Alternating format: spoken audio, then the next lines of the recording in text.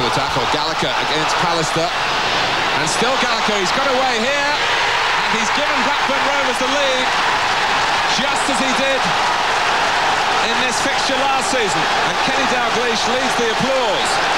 Gallagher up front now with Newell off, and really looking the part, Andy. This is a goal of immense quality. He's so aware about Pallister's position, and then he's got the pace to take Bruce out of the plan, and then he's got the composure to flick it over. Schmeichel throwing himself, but this is wonderful quality from Kevin Gallagher. A little nutmeg there, and when you need a bit of composure, well, doesn't he just have it? They've started well. I'm not saying they've threatened a goal, but they've been positive in everything they've done.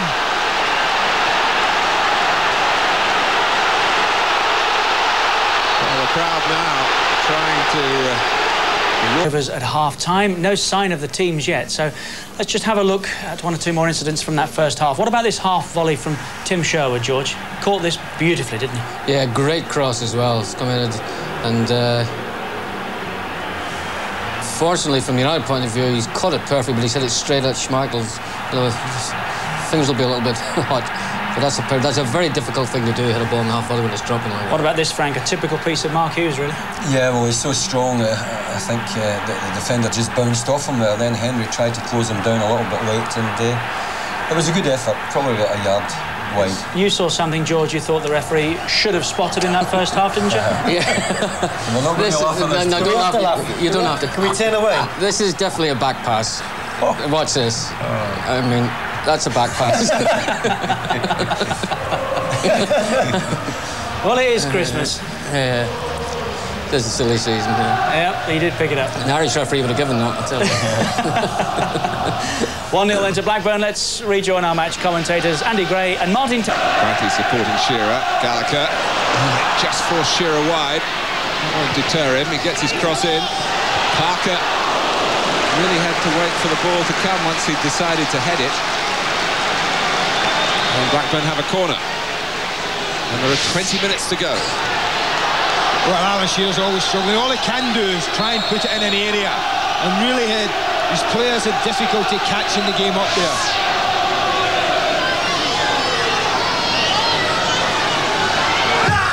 Wilcox with the corner.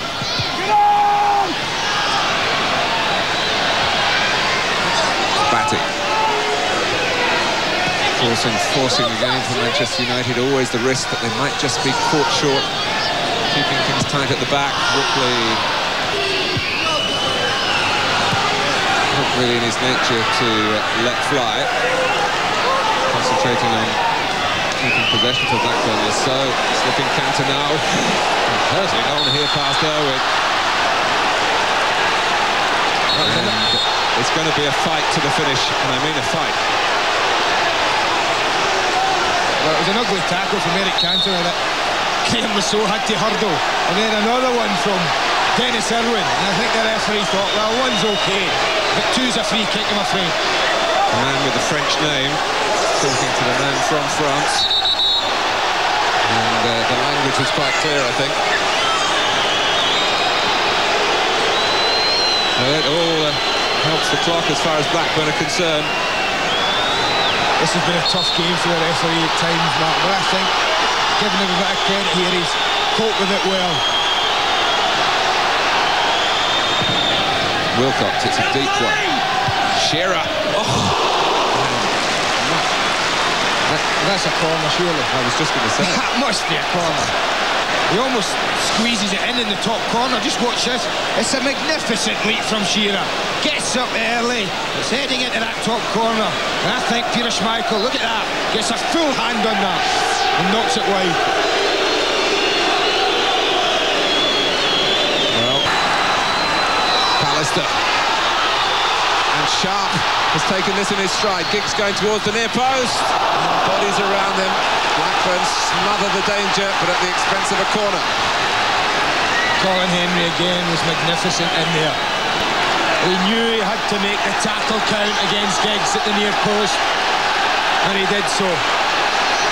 Look at the goalkeeper, Mark. He's on the edge of the box. Has come up. Well, it happens all the time on the continent. You don't see it very often here. Pallister gets the header in. Flowers makes the save. And Paul Ince has put it away.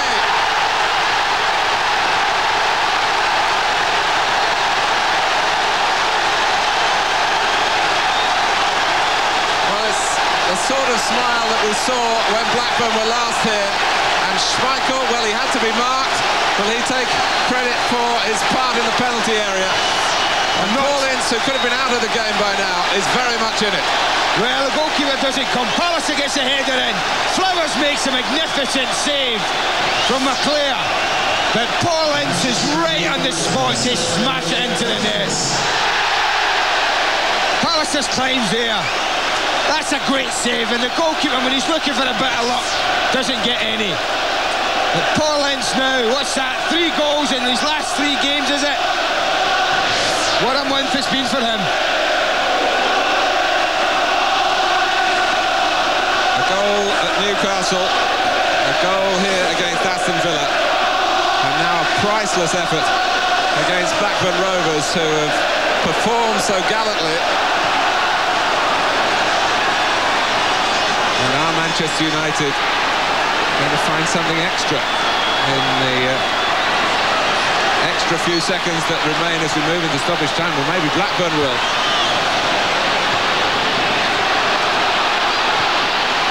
From the 16th minute to the 89th, Blackburn Rovers led. But you take nothing for granted when Manchester United are around. Having come so close to pulling off a fine victory, how disappointing is it to have had to end up with a draw? Just a reflection really on how far Blackburn Rovers have come in such a quick space of time. I think they deserve more out of it than what they got, but I think that's for people to say that you've come so close to getting a deserved draw, to say the least.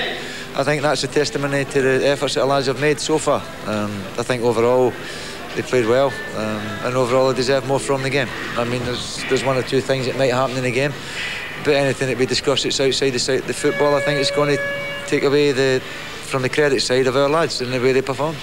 I gather you're unhappy though about the Manchester United equaliser. Well, as you've said, that if there's something else to discuss, and it'll take away from the effort and the achievement our lads have had today, and I don't intend to do that. If you've got a grievance or a disappointment, I'm going to air that privately with the people concerned. But I know I can sleep in my bed tonight. There was some talk amongst the Blackburn players as they were coming off that they thought it might have been a goal kick instead of a corner. Well, I don't know if you speak English or no, Nick, with all due respect to you, but we just said that anything we talk about that's outside their performance is going to take away from their tremendous efforts and achievement today, and I don't intend to talk about it, really. Apart from the end, when obviously, you know, the late equaliser came, what pleased you most about your side's performance today? I think the most gratifying thing we can take from it is it gives the players a lot of belief in themselves, and if a team has confidence in their own ability, as long as they're prepared to work hard, then they can achieve things in football. And I think today could be a tremendous turning point for Blackburn Rovers. Hopefully it will be. It certainly gives them confidence and belief in what they've done so far. It's to their credit they've gone so far so quickly, and they can look forward to the rest of the season with a little bit of anticipation.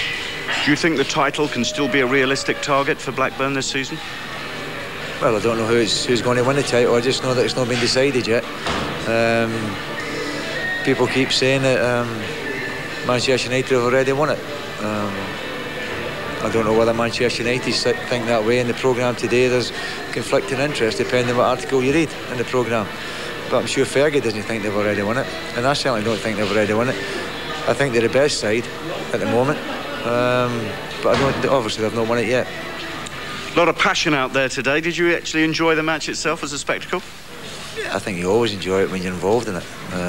You don't always appreciate things that happen in a game when you're involved in it, but I think you always appreciate the game. You always, it's always something that you look forward to. If the adrenaline's not flowing, then you have a problem yourself.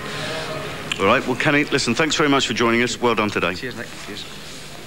Well done, Nick. The match facts. Manchester United 1, Blackburn Rovers 1. Shots, only 8 from United, 4 on target. 8 from Blackburn, 3 on target. United forced 10 corners to Blackburn's 3. They had 53% of the possession. Manchester United to Blackburn's 47%. Our guests here, Frank McClintock, George Best and Phil Thompson.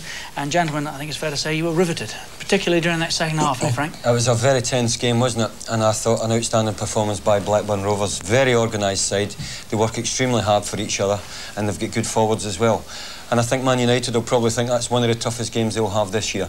But when you're going for a championship, you do get tough games, and you have to scrape through and get your goal in the last few minutes, like Manchester United have done. That's the signs of being a championship side as well. Fair comment, George? Yeah, I think so. They kept battling. Blackburn knew they were going to come at them the second half, and you saw it with the stats there, with the possession.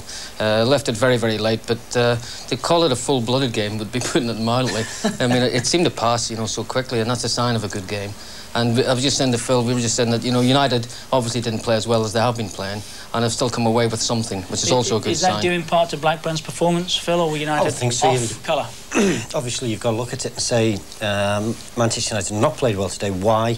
And I think it was hard work that Blackburn put in. I thought it was a marvellous performance by them, especially Henry and Lasso, a left-back. Marvellous, marvellous games. Yeah. And we've heard what Kenny Dalglish says. He's not giving up the title yet, and he doesn't think it's won. Do you agree? No, absolutely. You say that as a player and as a manager, you've got to think that way, otherwise you've got no chance.